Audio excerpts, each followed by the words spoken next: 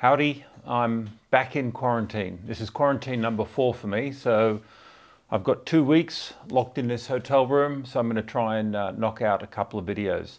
Now this video, this is purely aimed at the sort of the GoPro techie geeks, right? So if you're just looking for a video of some of my motorcycle adventures, you can skip this one. This is pretty hardcore techie geeky GoPro optimization videos. For a while now I've been thinking that perhaps my settings are not actually optimized for motorcycles, because I've largely been following a rule which is called the 180-degree shutter rule, and you'll hear people talk about this rule all over the internet. There's something called the 180-degree rule of shutter, which is basically just a standardization that the motion film industry uses. So to mimic motion the same way that your eye perceives it in real life, the shutter speed should be set to double your frame rate. So there's this thing in video called the 180-degree shutter rule. When filming video, it's really important to get the correct shutter speed for the frame rate that you're filming at. This is known as the 180-degree rule, and it will ensure that you get good motion blur in your footage. This rule makes total sense when you're trying to shoot normal cinematic footage. So if you set your frame rate for 24 frames per second, then the rule, the 180-degree shutter rule, says you set your shutter speed to double that. So it's about 1/148th of a second. And this makes sense for normal subjects, but I've realized for motorcycles it doesn't make sense. And I've proven that with some tests that I've just done quite recently. And based on the results of these tests, I've actually altered my Optimum GoPro settings. So in this video, I'm going to show you the tests. If you don't want to see the tests, then you can just skip to the conclusion at the end and see the changes in the settings that I've recommended. But if you actually want to judge these for yourself, then just watch these 3 different tests for yourself. So in this first test, I'm looking at the relationship between the frame rate, the speed at which you're shooting, and secondly, the time base. So when you're editing, you can choose how many frames per second in your edit. And I wanted to sort of really see whether or not it was noticeable if you didn't shoot in the same time base that you're editing in. So for this test, I picked a consistent strip of road, and I did multiple runs up that road, and I kept the bike at exactly the same speed by using the cruise control.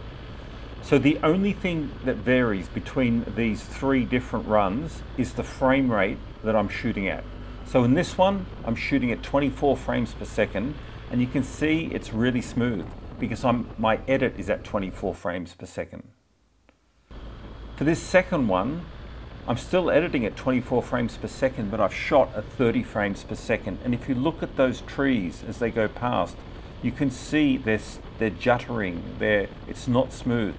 And that's because in the editing, it's having to drop 6 frames every second out of those 30 frames. And that's what's causing that jarring. In this final run, I've now increased the frame rate to 60 frames a second.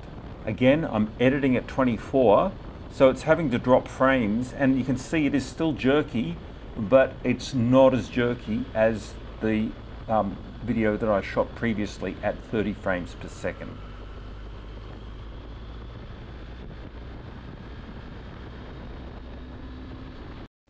So if we have a look at this, in the top corner I'm going to put a link to the 30 frame per second edit. So if you actually want to have a look at that for yourself, you can. But after looking at both the 24 and the 30 frame per second edit, this is a summary of my results. And you can see top marks go to the combination of shooting at 24 frames per second and editing at 24 frames per second. In my opinion, that was the smoothest overall result. I think shooting at 30 frames per second is unacceptable if you're editing at 24 frames per second. And if you are shooting at 30 frames per second, then it's very smooth shooting at 30 and at 60. So if you want to do slow-mo, I would probably be tempted to go do a 30 frame per second time base. So in the second test, I wanted to have a look and see whether or not the choice of lenses I was using was optimal for that point of view perspective. So this first run, this is exactly the same run as from the first test. So I'm using a wide lens and I'm shooting at 24 frames per second. And again, you'll see it's beautiful and smooth. If you pause this, you'll actually see it's nice motion blur, you know, on the side of the road. It's a very smooth, and it's a great angle. I'm getting quite a wide view with this. This second test, I've changed the lens to linear. That's basically the only difference. So it's still 24 frames a second, but now I'm using a tighter lens. So you're not getting as wide a shot. And from my perspective, when you're shooting point of view, I don't think it's as good as that wide lens.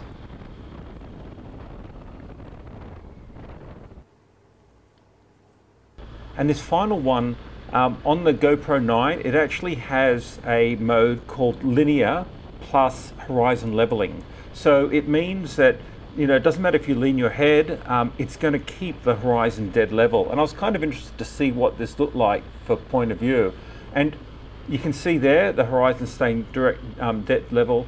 And while it's not bad, I actually prefer not having the horizon leveled. So my choice here is the wide lens. However, I did find that horizon leveling is pretty cool when you're actually getting shots either looking back at the bike or at the front of the bike. The horizon leveling looks really good for these type of shots.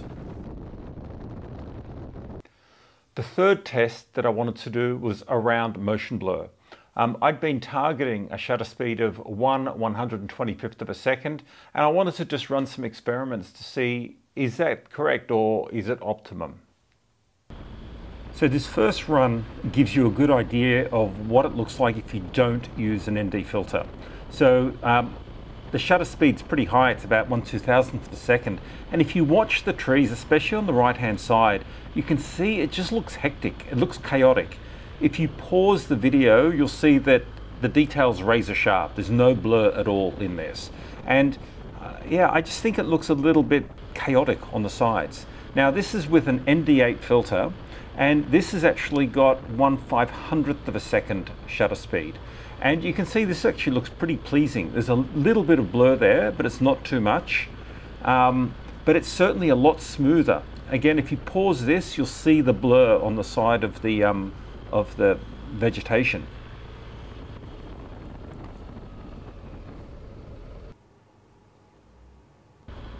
And this last run was with an ND32. This was running at 1/125th of a second, which is kind of the settings I have been using historically. But as I look at this now, I actually think there's a little bit too much blur. You know, it looks quite cinematic, but I just think it's a bit too much, a little bit overdone, which is why I'm refining my recommendation to 1/250th of a second. So out of these, I don't like the one without a polarizer, so I've given that a C. I actually liked the second and third runs, but I think the Optimum is actually right in between them. And I didn't have my ND16 filter with me, but I am now going to start targeting a shutter speed of 1/250th of a second. So I've now refined my point of view settings, and here is what they look like. So you can see the middle column is if you're not going to do any post-production or editing, and the column on the right are the settings if you are planning to do post-production. And for shooting, so I'm now targeting an ideal shutter speed of 1/250th of a second, whereas I used to do 1/125th. And to do that, generally, you want to use an ND16 filter if it's bright light, bright day, and an ND8 if you're in cloudy or overcast conditions. So there you have it. I hope you found those tests useful. There's a ton of information which I couldn't really cover on the video, but if you've got any questions, stick them in the comments below and I'll happily address them.